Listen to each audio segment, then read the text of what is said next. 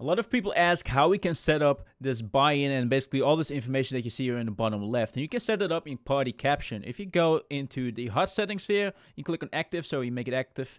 You can basically go here to the table panels, and there you can basically add all the informations. The position, the money, how many people are left, cash, bounties, all the kinds of stuff. And if you want to add a new panel, you just click on add new panel, creates a new panel. And here you can just change the string, which is basically the code, so it knows what to display, and basically it's all those tags such as hero hand, shows what hand hero has, or how many tables there are left. I don't know. It shows all kinds of stuff. So just find the right one. Earn bounty, price value, which is how many you've cast, etc. And yeah, that everything else speaks for itself. You can also drag you can change the background color to invisible, so it's just it just doesn't have any background, so it looks better.